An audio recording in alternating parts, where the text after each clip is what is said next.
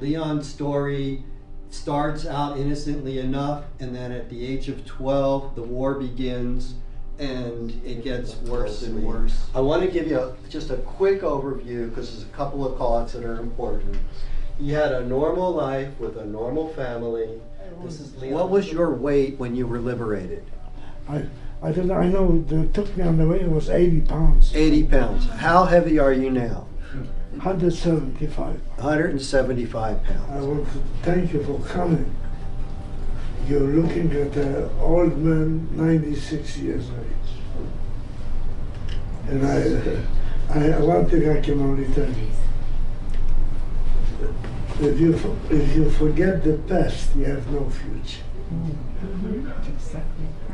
I thought it was fabulous. I think Stephen did a great job of organizing it, and I loved the fact that we could bring education to those that don't believe. Those that don't know the past are doomed to repeat it.